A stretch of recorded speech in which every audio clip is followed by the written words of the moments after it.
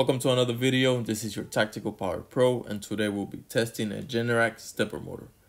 For this test, we do not need to remove the stepper motor from the mixer assembly. You just need access to the 10-pin connector, which you can find at the bottom of the generator controller. But first, you're going to grab your multimeter, set it on the ohms position. Then you're going to grab both of your leads, touch them together, and this will give us the multimeter's internal resistance so we can subtract it to each reading we get when we're doing our test. Grab the stepper motor's 10-pin connector and take a look at table 3-11 to see the resistance value we should get across each wire from test point A and test point B. Now set your multimeter to measure resistance. Set it on ohms, and place one of your leads on test point A, which is your red wire. The second lead goes to test point B, which we will start with the orange wire.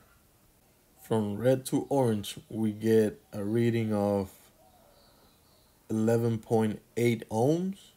From red to yellow, we got another 11.8 ohms. From red to brown, we have infinity. And that's a problem. That reading right there tells us that we have a faulty stepper motor.